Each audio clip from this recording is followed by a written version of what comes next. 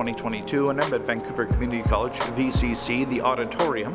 And tonight, once again, I've been asked by John Korsrud to come out and film one of his events. Tonight he's got a new project, part of his Mixaphonics series. So I'm going to let him tell you more about it.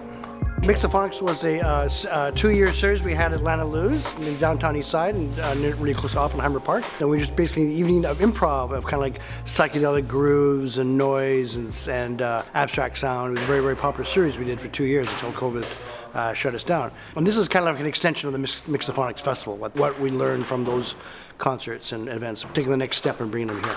It's called Sound Palace. This is the first concert of 6.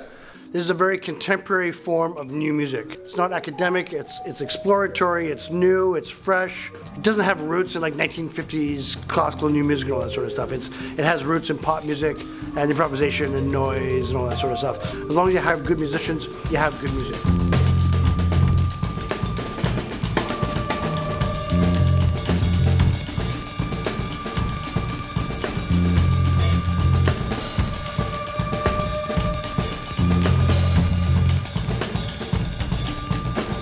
We have guest curators at every concert. Kimia is our first curator. I'm the first guest curator of the Sound Palace concert series.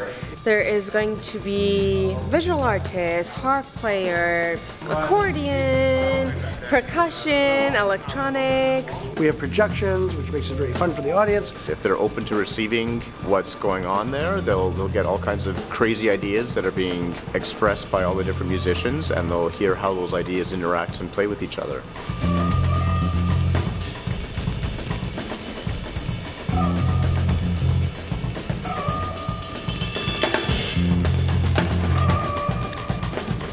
Yes, it's for the audience, but it's a lot for us to enjoy playing together. Creativity is at play here. We're gonna jam together, we're gonna improvise. You've got electronics playing with acoustic instruments. You've got an open communication that's happening. We're going to listen together, react to it together.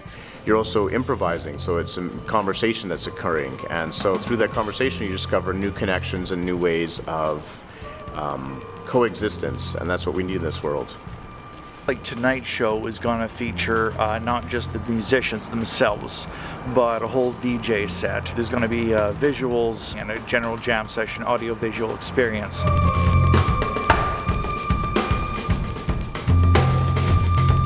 Yeah, sometimes I miss VJing. Sometimes I miss getting into the groove with the rest of the group, playing along and doing visual accompaniment, feed off the music and work that into the video work that I do. I don't get a lot of chance to do that during videography. Usually I'm just holding a camera. It's not like I can bounce along with the music with the camera, otherwise the audience is going to get motion sick. But at the end of the day, I guess I do more documentary stuff, and it's best that I document a lot of this stuff so you can see it, so you folks at home can actually see all the hard work that a lot of the creative people in Vancouver do for you.